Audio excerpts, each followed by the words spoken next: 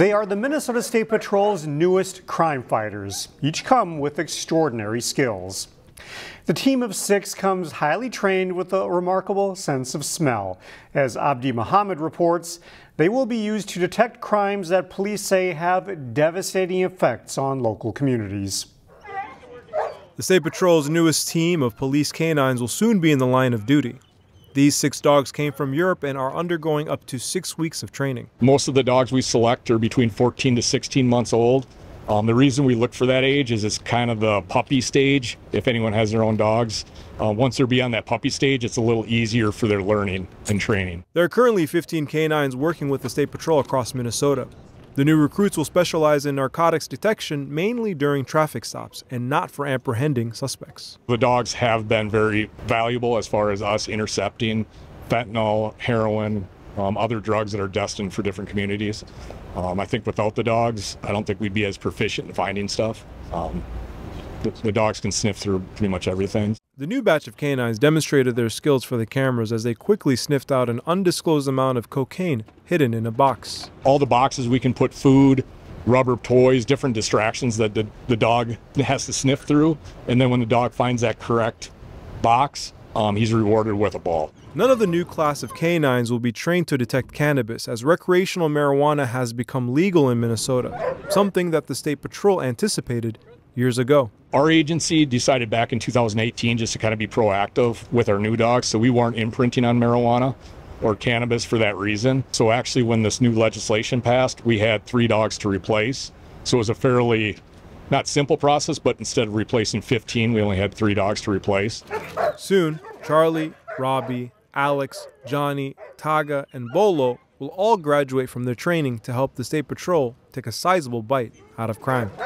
In Golden Valley, Abdi Muhammad, CCX News. Robbinsdale police are holding a community meeting about a level 3 sex offender moving to the city.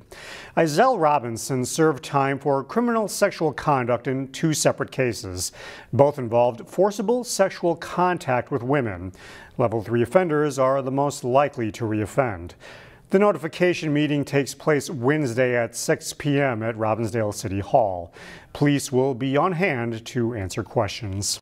The Robbinsdale School Board is considering extending its contract with its busing company for another year. The decision comes after the district experienced what it described as a terrible struggle with transportation in recent years. Robbinsdale Area Schools has a contract with Durham School Services for busing. The district had to cancel bus routes during the 2021-22 school year due to driver shortages. Durham later paid the district more than $600,000 in a settlement for missing routes. District officials say that bus routes are now fully staffed. The school board's transportation committee recommends the district renew Durham's contract. I'm not happy with where this is at. I opposed Durham coming here in the first place. I have been supportive of the administration of being able to provide transportation as my obligation as a board member, not my personal preference. If the board renews the contract with Durham, it would run through 2025. Nearly 1 year ago, a new water treatment plant in Robbinsdale officially went into operation. The plant not only provides people with clean water, it also helps residents save money on in-home water softening. This week, the city hosted an official grand opening of the facility. So we'll walk through and then we'll start on the back side of the facility, actually. It's not often that you'll see adults on a field trip. There's 4 different wells that feed this facility. But then again, it's also not often that a city opens a new water treatment plant. And you can see that the water will look kind of like an aqua blue color. This engineering wonder officially went online in November of 2022. And this week, the city allowed curious residents to get an up-close look at every pipe, faucet, and valve that makes it function. It took a big giant team to do all this work. This is the largest project that the city of Robbinsdale has ever done. $34.431 million. Monday afternoon, 1, 2, 3. City officials hosted a grand opening celebration to thank the public and the local dignitaries for making it happen. The building looks really nice. This is a really attractive building in terms of water treatment plants. The facility not only provides clean water, but softens it as well. We're removing about 75% of your hardness from your water. When the time came to replace the city's older water treatment facilities, the city council decided to build this new water treatment plant with the ability to soften the water, rather than having homeowners do it on their own. It's like I'm saving $7 per month on my salt.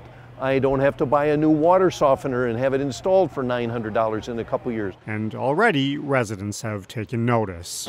I've got a bad back and I've had to have the salt delivered, so I've saved that plus the salt. So, yeah, it's been good. Robbinsdale received a low-interest $34 million loan from the federal government to make this happen. We got a 1% loan. And while even Mayor Blonigan would admit it's an expensive project, this massive building will serve the needs of the city for the next 50 to 75 years. People that aren't even born yet will pay for it and benefit from it.